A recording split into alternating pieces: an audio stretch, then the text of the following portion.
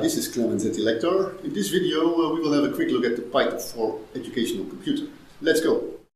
The PyTop 4 is a robust educational computer intended for makers, and especially young makers, better known as children. The PyTop 4 doesn't really look like a computer, but more like an intercom unit or a radio alarm clock. Inside it sits a Raspberry Pi 4 with 4 GB of RAM, a battery and also a ventilator.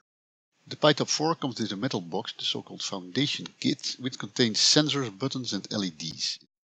It also contains a base plate that connects to the bottom of the PyTop 4 and a bunch of cables to connect the peripherals to the base plate. The PyTop 4 can be used standalone with a monitor, a keyboard and a mouse, but it can also be connected as a slave to another computer.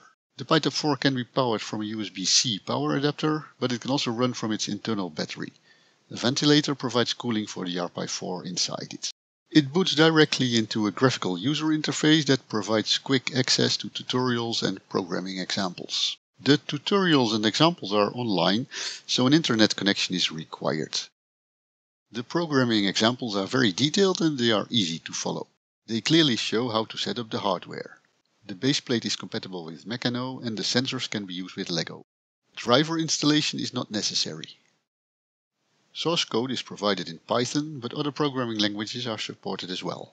According to the PyTop website, the PyTop 4 can be used also with Arduino and the BBC microbit. The build quality of the PyTop 4 and its accessories is really exceptional. Okay, that's it. I hope this was interesting for you. Thank you for watching.